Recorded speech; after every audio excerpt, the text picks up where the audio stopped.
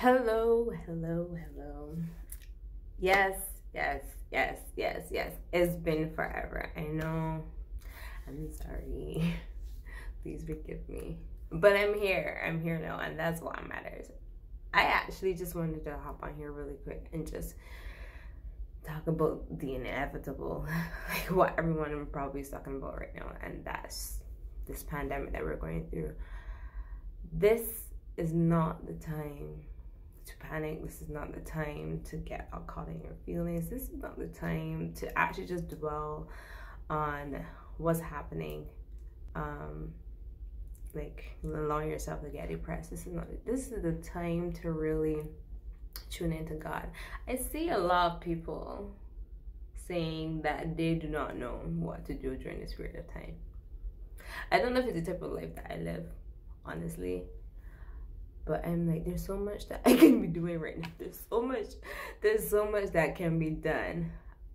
And like, not just in terms of like my personal life, but in all aspects. I don't know if it's just because like I'm involved in so many different things, but in my head I'm like, okay, I could develop new products we created. I can actually clean up my website.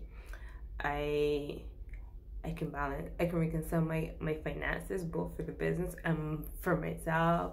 I can write songs. I can clean up my phone. I can clean up my contacts. I can do a course. There's so many courses I've wanted to do. I can film so many videos and actually edit them and actually post them, because it's not that I don't film. It's just like then I get caught up in the editing and uploading thing. Does not happen. I could be doing that. Like, there's just so many different things that can be done.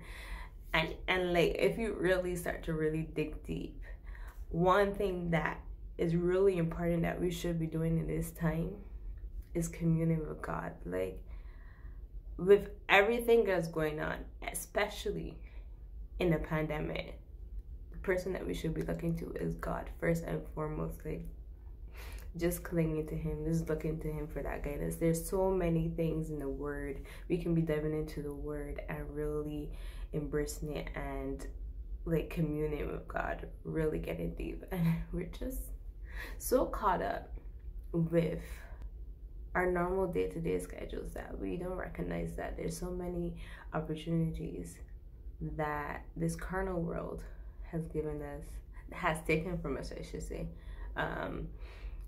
Especially when it comes to work. Like, we spend so much time going to work and coming back from work and then just sleeping because you've drained yourself with so much energy that you don't get time to spend with your family and your friends. And now that we have that opportunity, to many people it seems like a death sentence.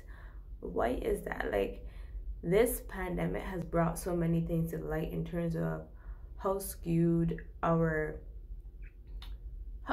world is. What's fellowship? What's companionship? What's bonding? Like, people are actually stuck with their families, and it's more of a crisis than the pandemic. Like, how is that even possible? So I want us to really take this moment to reassess.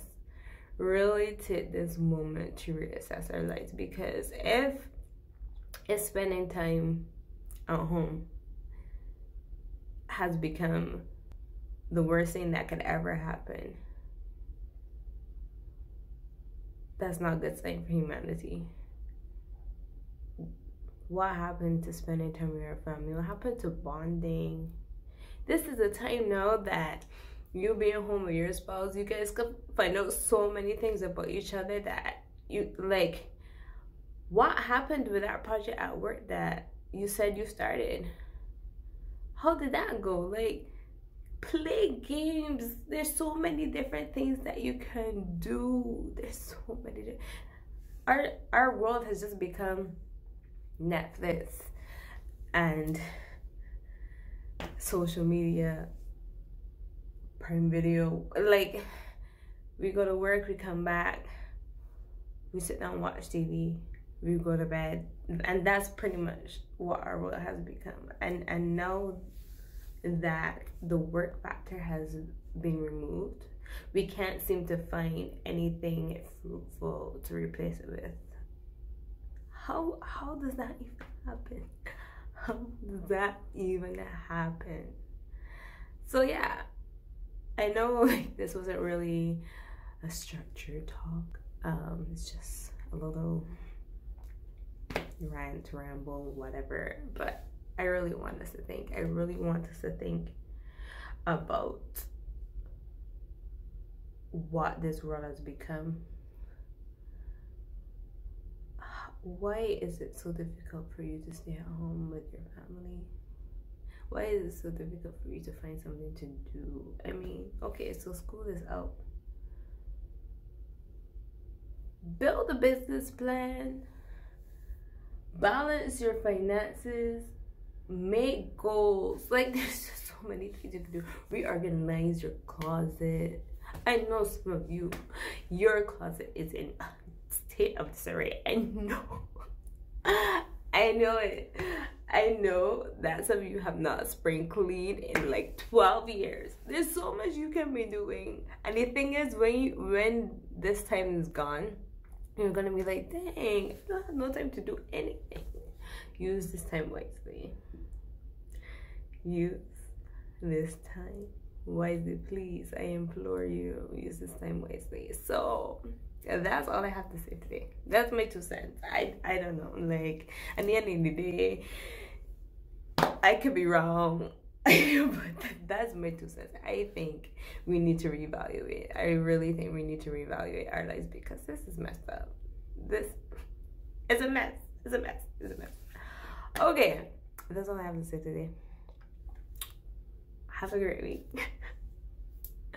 Stay safe. Wash your hands. Wash your hands. Wash your hands.